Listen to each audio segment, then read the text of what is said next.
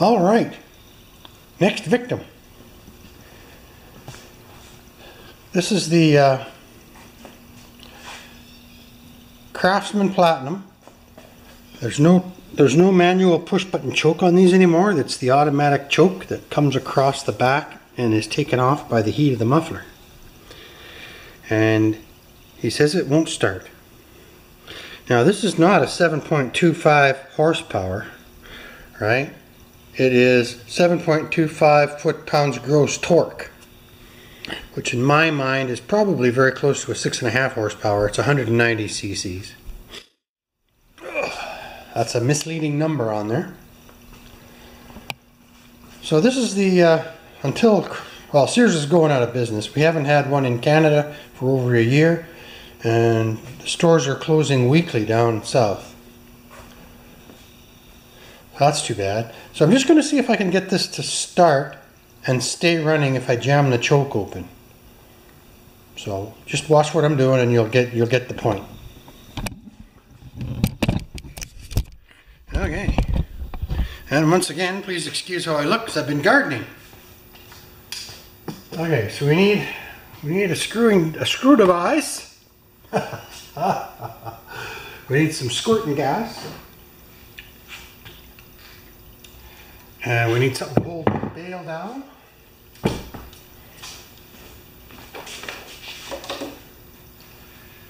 And let's squirt a little gas in there and see if we can make this baby run by forcing the choke open.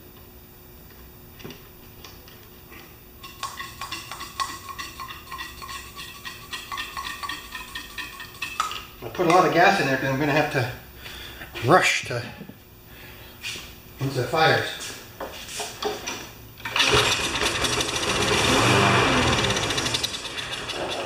That's pretty fast.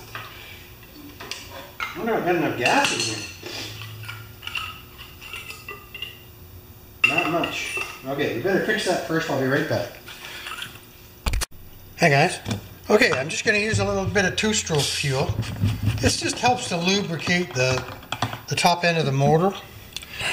Sometimes I do mix a 10% mix of gas and oil, but right now I ran out and the future of the human race is at stake. So we are going to just do that.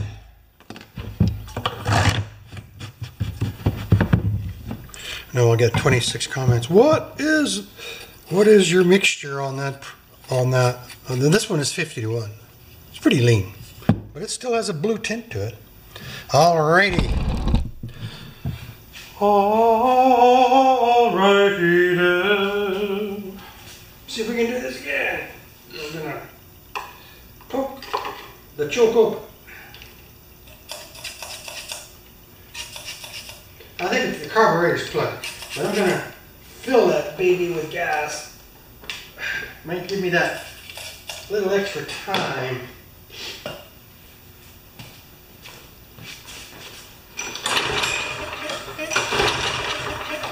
Next time.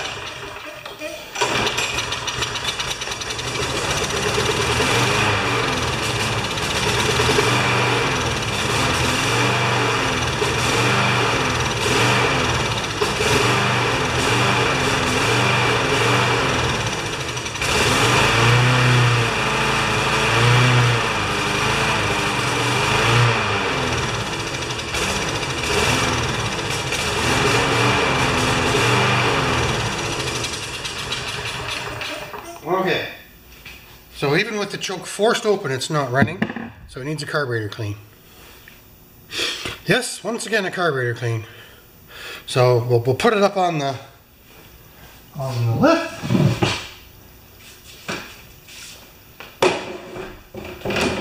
Let's see, we've got plan A, B, and C already done already. So let's just go to plan D right off the bat.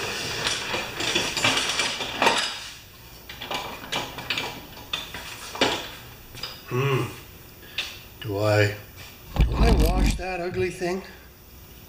It's pretty ugly, isn't it? Yes, I'm going to power wash it. That'll be plan C. And then plan D will be the carb clean. Okay, it's all wet. Now I put the air filter back on just to keep the water out of the carburetor. So now what I'm going to do is I'm going to try and do exactly what I just did. To see if anything has gotten wet. Should fire. Uh-oh.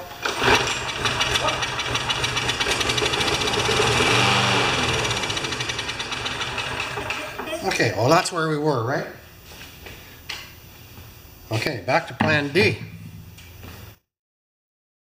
Let's just do a walk around. This is my next new favorite lawnmower. It's one of the last of the flatheads, or L-head.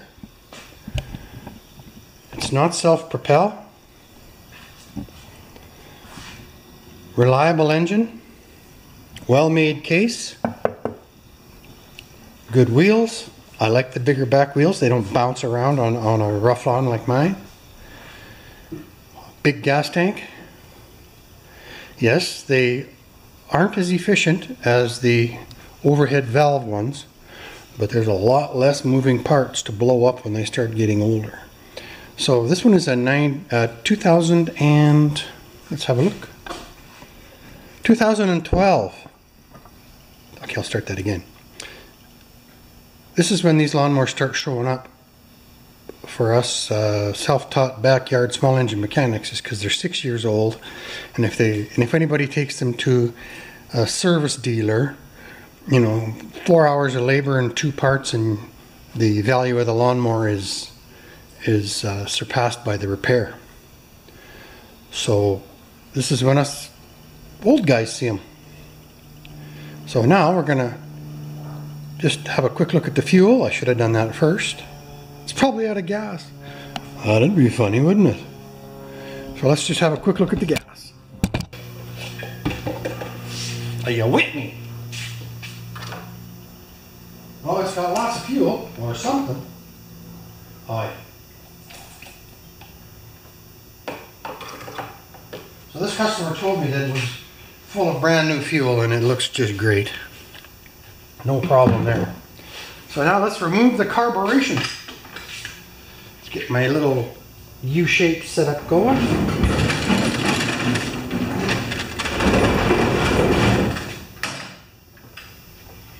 Put the customer on the far side. Patient, maybe, we should call him. So, what do we do? Carburetor removal. I'm not even going to do the quick bowl removal and spray out the jet. This one's really plugged, so I think something else is up. I'm going to use my new toy. Watch out.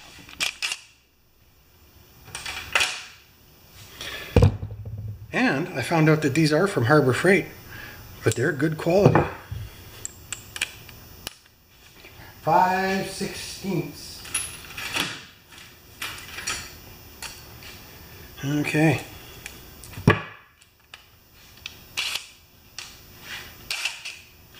I've learned to go slow. What? Well, it's 5/16.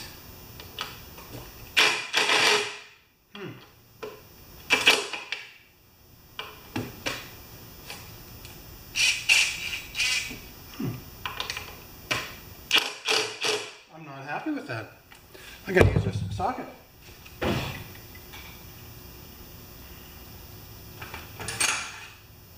Something's not right.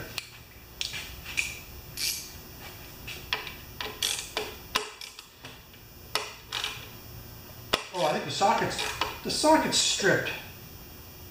Okay. Change. This one's a proto.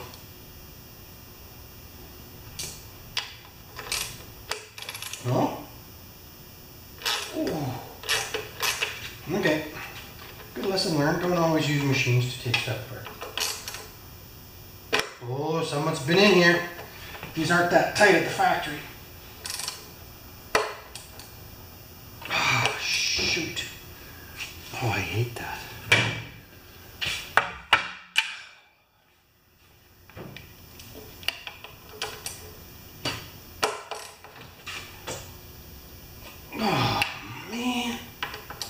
that's what's going on. Someone's been in here. And I made sure that that tool was in the off position. Oh. I have to wreck the carburetor. Oh, son of a bitch. Excuse my language.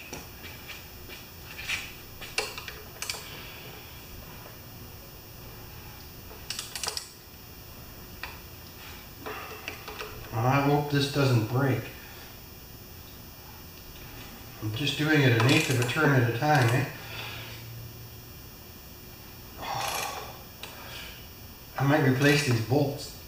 Oh, I might even be cross-threaded.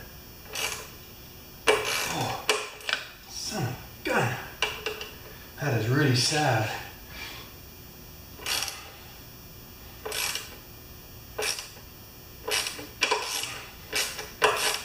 Oh.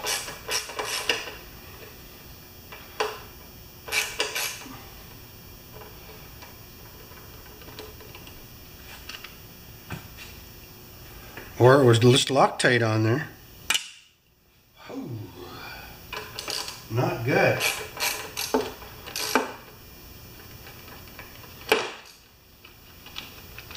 Oh, okay. Okay, let's get the faceplate off.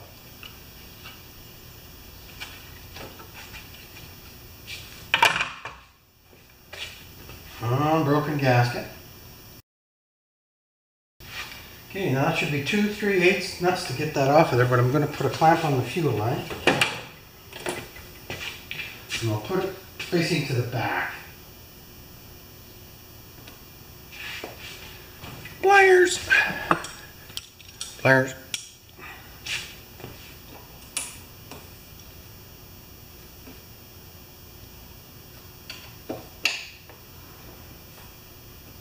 Now I'm going to just run a little bit of gas through that to see if it's clear.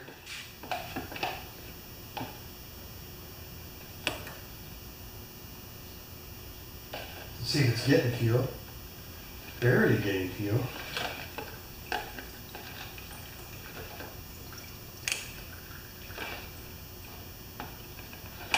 Okay.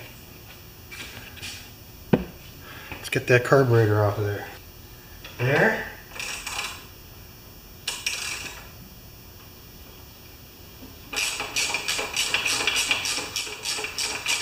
And here.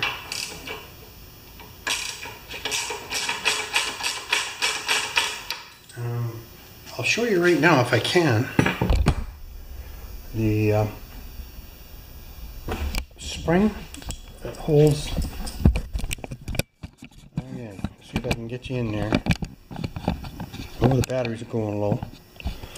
Okay, right there is the spring that runs the governor. Right there. See that? We're going to disconnect that. We might leave it until I get the carburetor off, but now you've seen it. These are all the things that can go wrong, right? Hey, that looks better.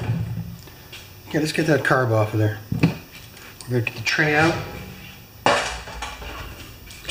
I was pretty disappointed on how tight that carburetor and housing was on there.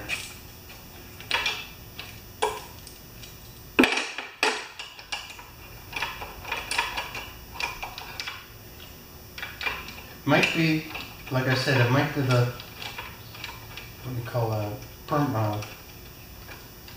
thread locker.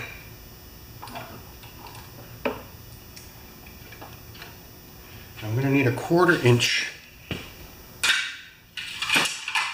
to get that choke arm off there.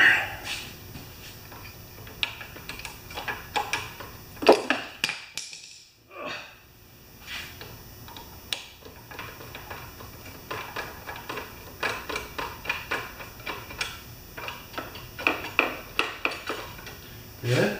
And then I should just be able to take that off the Z then, and we should be free. Leave the spring intact. Alright guys, this is it. This is the big enchilada. 1/2 inch. Are you with me? Get lots of light on this.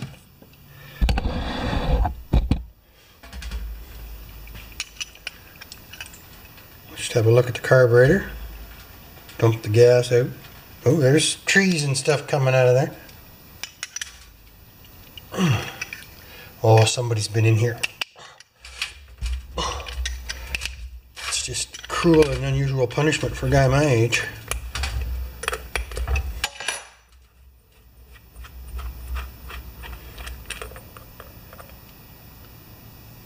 Okay, let's have a look. It's clear. There's a little water in it.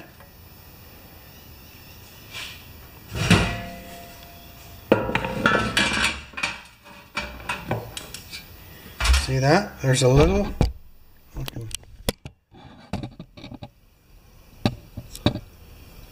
There's a little water, but that could have been from the. Could have been from me, right? Although it looks old. Okay. And I can see through this, so I don't know. I'm just going to turn you off, get a little bit of tubing, and we're going to see what's plugged and what isn't plugged. Hey, I'm back. So on a carburetor, when it's upside down, you shouldn't be able to blow if you put just any kind of tubing on here, 1/4 inch, and blow hard. You shouldn't be able to blow through the seat, which is underneath there. I'll show you in a sec. And underneath it should blow. Now that sounds okay. Now we're going to take the float off, removing the pin, put it in a separate tray. Now when we remove this, the needle comes out. We should be able to blow some carburetor cleaner through there. Don't need that anymore.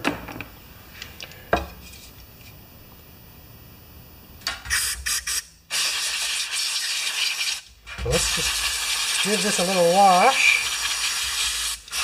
Get a plastic brush.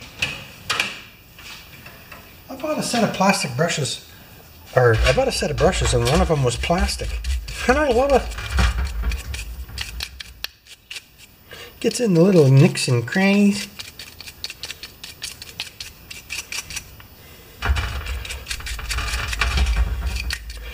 My hands, I'm going to wash my hands right away, guys. Okay, that's pretty clean. I'm going to just blow it off.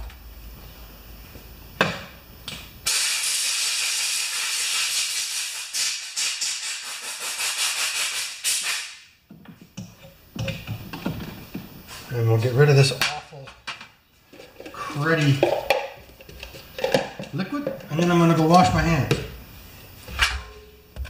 Sometimes I wear gloves and sometimes I...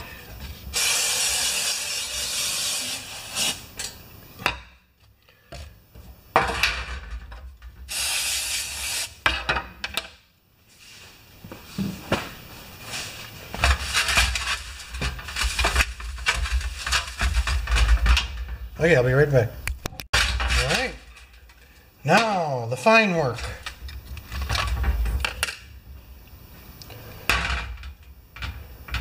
See if we can shoot through the sideways here.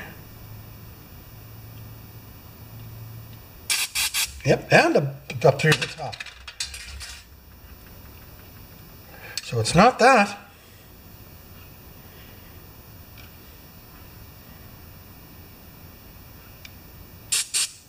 Oh, here, let's just plug that with my finger. That should be good. Okay. Just rinse it in gas. I'm going to go wash my hands again and then I'll put some gloves on. That stuff stings. Okay. Who of you out there are old enough to remember this? The guy with the biggest hand wins.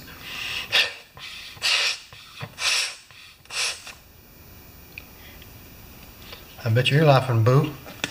Road King. Dave Ackerman might remember that. You know, they say those cartoons were had too many violent acts per hour. Like 32 violent acts per hour or something on Roadrunner.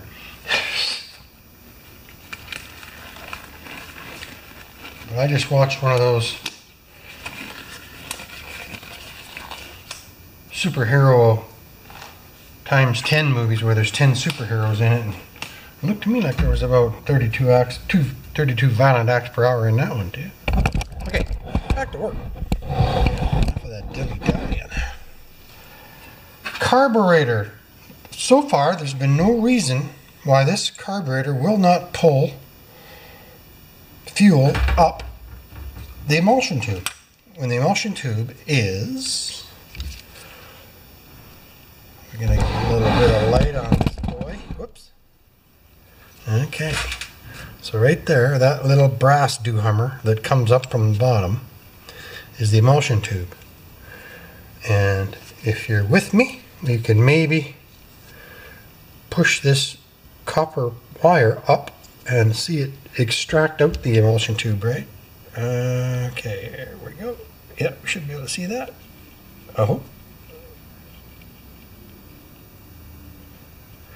So that's not plugged. So now we're going to start squirting. If I can find the right. I've got so many of these little red. There it is. I sharpened one like a pencil and it works pretty good. I got that idea from Boo. His nickname is Boo. Boo and Eunice on call. That's what I think he says. Oh, that's coming out the drain. Good. Okay.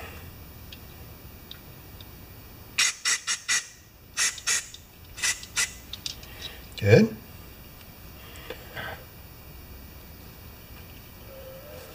Okay, let's go to the throttle side. There's no tiny little. I'm kind of at a loss as to why this engine is not firing.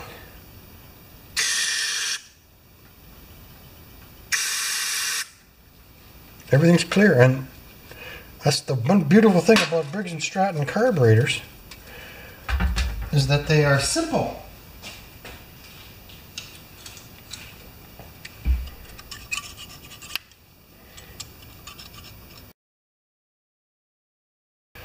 That's pretty weird, man. I do not see any reason for this carburetor to not work. So I'm going to take the top of the motor off and see if the intake manifold and the choker are working properly. But it should still stay running when I had that screwdriver stuck in there, right?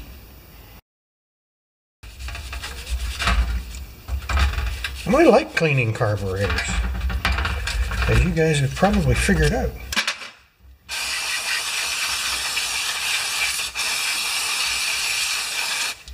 I'm going to blow it off.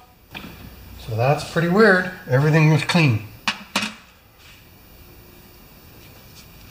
And I know the owner's family, they all buy good equipment and they all keep their stuff good. They use premium fuel.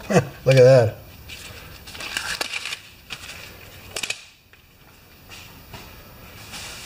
Okay, so I'm just going to go to plan E now. Okay, I'm just putting the carburetor back together again. Float, pin, and needle. The clean bowl seal. I think somebody's had this apart and was looking for this exact problem. And they probably tried and were unsuccessful when they brought it to me. Maybe not. It's just that those screws that were holding that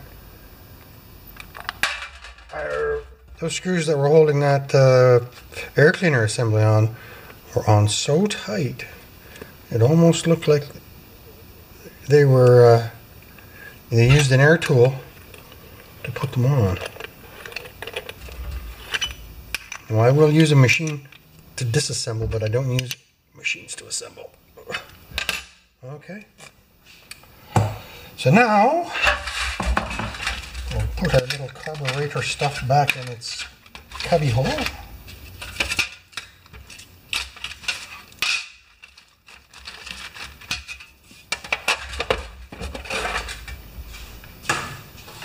I'm confident that carburetor's clean. So now I'm going to bring it over to here for the second round. We're just going to look at the choke assembly.